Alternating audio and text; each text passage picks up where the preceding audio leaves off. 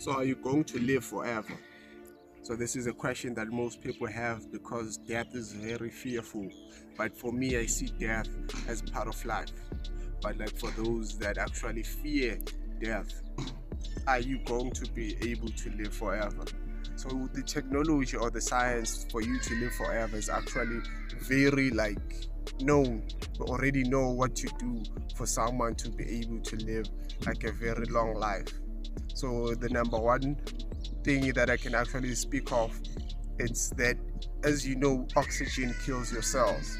As the cells absorb oxygen, they release a chemical that destroys it so that they can be new cells, and those cells can grow and replace other cells, and you grow older and you die of old age. But if we are able to stop that process of the cell releasing that chemical that kills itself as it commits suicide, we can actually make your body to be immortal.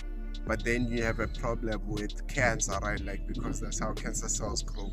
But if we can also prevent the cancer cells, we somehow be able to kill the overgrowth of your cells, then you will have a body that will last forever. The other ways with CRISPR technology, right? So with this technology, CRISPR, I think you can go check it out because I'm not an expert on it, but we'll do a longer video, a MRGODDEL show on CRISPR. So with CRISPR, as it uses the mRNA technology, right, it will be able to cure any disease, even old age.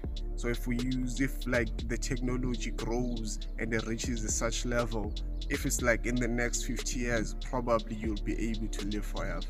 The other one is very simple. They've been thinking about it for a long time, but we install your brain in a computer, and that computer, we can send it into space and find a cloaking device or whatever for you to be able to survive forever, but you only survive in a digital form.